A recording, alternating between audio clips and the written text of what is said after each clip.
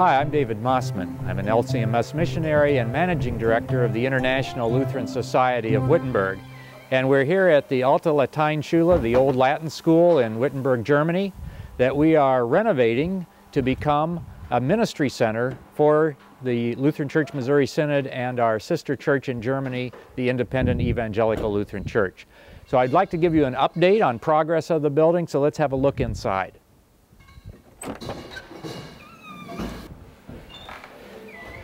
Well, we're inside the main doorway to the building right now, and if you look off to my right, the first room we have here is called the foyer. It's really a reception room. It can be used as classroom space as well. Let's have a look.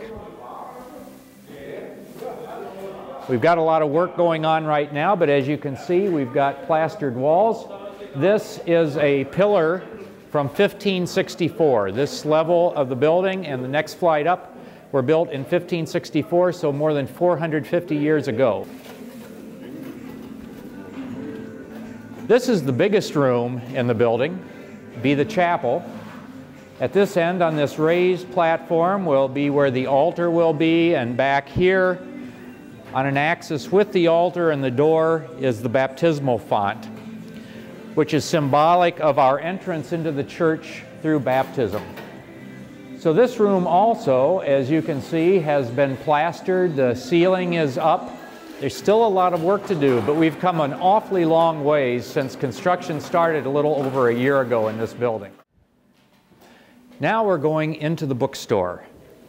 We have a bookstore gift shop here also for the public, also for students who stay here. This will be a study center as well as a platform for sharing the gospel with people here in Eastern Germany. You can see that we've got framework up for the glass walls for the bookstore as well as for the foyer. We have 2 floors that are mostly dormitory rooms. Again, part of the purpose of this building is to serve as a place for Lutheran groups to come, for study abroad programs, conferences, that sort of thing. So this is the first floor, or as Americans would call it, the second floor. So we'll take a look at a dorm room or two here, and then we'll go up a little higher after that. So let's have a look. Go ahead, that's quite all right. Before we look at any of the dorm rooms, I want to show you the group room. This is sort of the lounge, the place that the residents, the guests in our building can come. We'll have a small library in this building, a reference library in this room.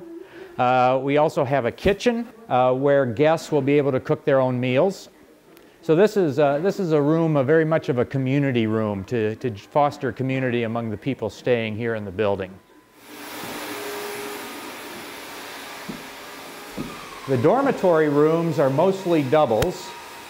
And this room is one of my favorites because it's a corner room that has lots of windows.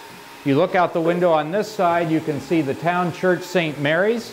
This is the church where Martin Luther preached more than 2,000 sermons. It's called the Mother Church of the Reformation. And out this window, we can see the former parsonage of the church called the Bugenhagen House, named after Johannes Bugenhagen, who was Martin Luther's pastor. He's the pastor who married Martin and Katie. Every room has its own bathroom.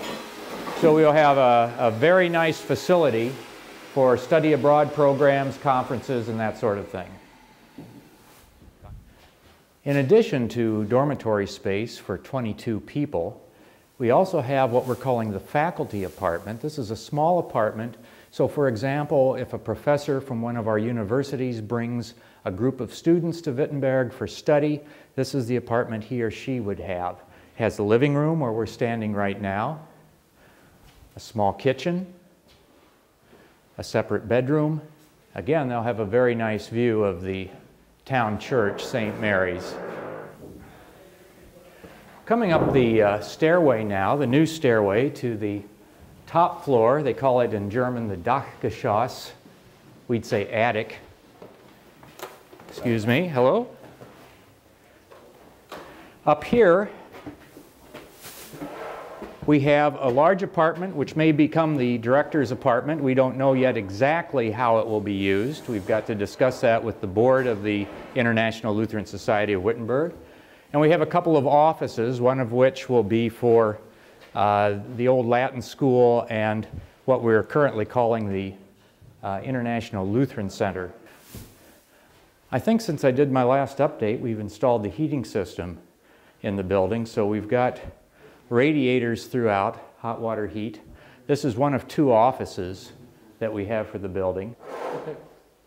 Take a look here at the apartment on the top floor, apartment space for the, probably for the director.